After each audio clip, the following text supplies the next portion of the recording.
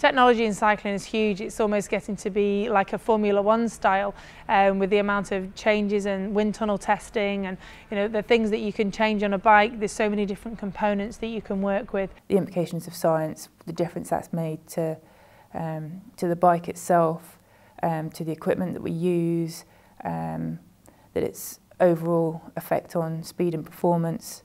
Technological advances and research from the Formula One and aerospace industries over the past 20 years have helped to develop the traditional steel tube bike into a high-tech aerodynamic piece of science-influenced design. The carbon fibre Lotus bike in 1992 heralded the advent of this new wave of development. The Lotus bike came from a guy called Mike Burrows, who's his original idea, and he just said, well, wings is what people use in other industries to cut through air, so why do we make it a collection of tubes? We've got this wonderful new material, carbon fibre, that we can shape it however we like, and it will still be structurally sound.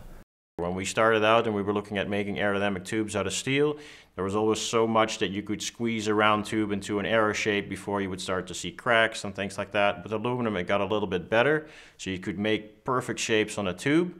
But of course, while you join those tubes together, you were still quite limited. Those were just certain shapes that come together, and then you weld it. And now with carbon, also the joints in every part of the bike, you can shape it in whichever way you want, more or less. And then you just have to figure out how to make that shape strong enough so that you can ride it. The material itself, carbon fibre, just opens up so many possibilities for construction.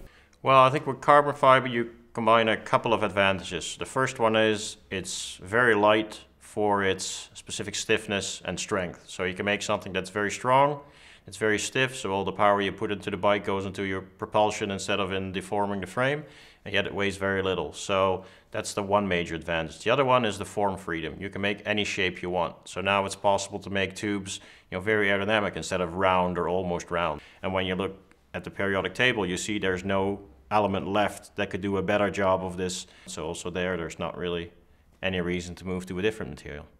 The use of this revolutionary material necessitated the introduction of computer-aided design software to facilitate the creation of technologically advanced, light, stiff, but workable bikes. When you look at computer simulation, you simulate for stiffness and strength. You can simulate what the weight will be. You can, if you have a carbon fiber, because a carbon fiber frame consists of say between 200 and 500 pieces of carbon, so small pieces that you lay on the frame in certain directions. So there, if a certain tube is 10 layers, you want to test what happens if we change this layer or that layer. So there's a lot of computer simulation that you can do to really speed up the development process. And with the aid of computer modelling, you can tell the computer how many layers of this type of carbon fibre you've used, what resin. It will computer simulate the shape and bend it and say, yes, this is strong enough and stiff enough. Its performance is directional, so you have the fiber, and in the direction of the fiber, the performance is very different from perpendicular to that fiber. So if you have a piece of carbon fiber and all the fibers are laying in a certain direction, it makes a lot of difference whether you put that piece on the frame like this or like this. It completely changes the stiffness and the strength. So the only way to do that properly is on the computer, so that you get already 90 or 95% to the final design, and then you make a prototype, you test it, you find out things that the computer missed. Bringing together of several different technologies has been just revolutionised bicycle design. With the combination of new materials and design software producing highly innovative bikes, research focused on the position of the rider to create a unit giving maximum performance as a whole. To this end, computational fluid dynamics and wind tunnel testing were introduced from other industries where aerodynamics is of prime importance. The era that I worked in Formula One, the experimentation became very, very important. And that was because we were looking for really small incremental gains all the time. And I think that skill was probably the most important skill that I brought across to doing aerodynamic development in the bicycle industry.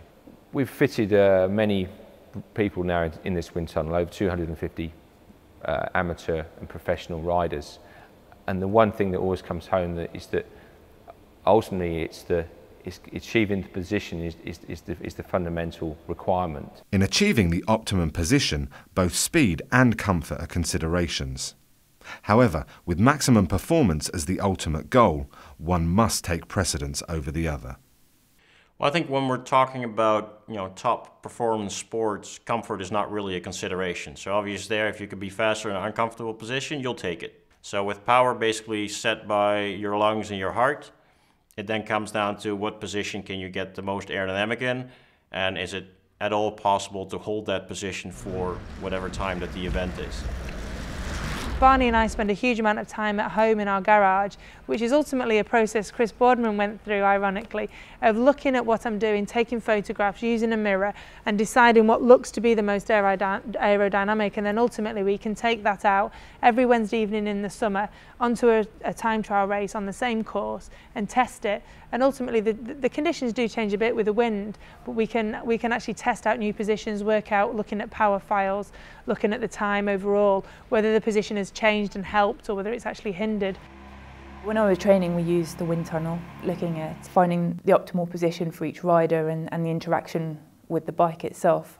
You might have a very aerodynamic bike that you produced, but the interaction between the bike and the rider is the most important thing, and that could have implications between me winning a gold medal and not winning a gold medal. With continued investment in the science of the sport of cycling, what does the future hold for bike design and performance at elite level?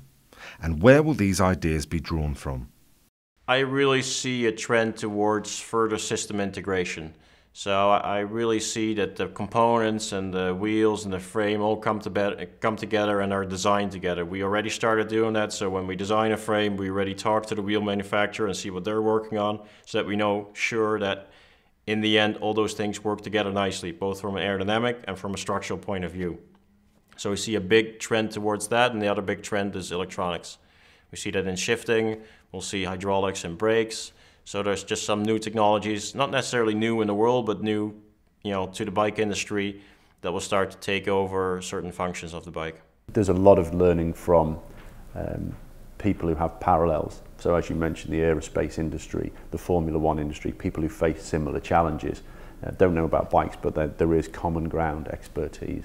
But also, you can also look for stimulus in the natural world, because there's billions of years of evolution there that has arrived at designs, and we don't know why. So for example, we know in the last 4 or 5 years we're exploring shark skins for hydrodynamics, and is the scaly dentical skin, when you put it under microscope, is that for replacement factor, or is that actually to do with micro vortices that help hydrodynamics? So it's all being explored. So there's a lot of good ideas just come out of the natural world if you look.